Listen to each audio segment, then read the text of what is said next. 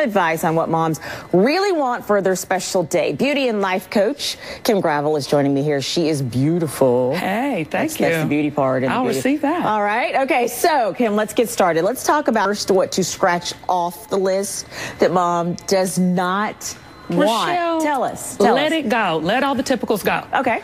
Okay, let all the flowers, the candy, because God knows we don't need more candy.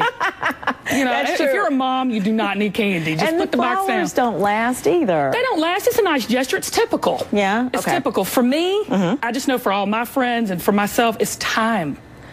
Time. T-I-M-E. Time. Okay. So how can we be creative? How does mom know that you really care and you really thought about this? Well, this is the thing about it. You know, I think once you become a mother or once you become, you know, a wife and a mother or, you know, the single mom out there, ask your mom, remember that she's a person. You know what I'm saying? A lot of times, you know, I hear this all day, hey, mom. Remember I'm Kim first. You know, I'm a person. And she was a person before you came along. I mean, we have our hopes, we have our dreams, we have all that. So find out what she likes that's outside of the typical mom stuff.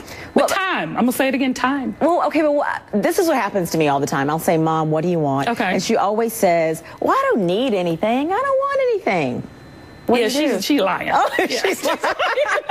I think we don't need anything for sure, but I think we want to know that that you care, that you know, a nice letter or whatever. But for people who have young children, time, and I think for the older mom like my mom and your mom, I think just to show you care, maybe go to church with her on Sunday. Oh, do you see what I'm saying? Maybe step out of the box a little bit and do things that you wouldn't normally do for her on a daily basis. Okay, so those are ways to be creative and to be thoughtful. That's what I'm going to do with my mom. I'm going to go to church with her Sunday, and she's going to be in the choir singing, and I'm going to wave, and I'm just going to, you know, spend that time with her the way she wants me to spend it. Does I like that. So, because the note that I have here that says, how do you incorporate celebrating that day and honoring the family? And that's what you do. It is absolutely about time. It's about time, and this is important too. Moms never stop. We were just back there talking.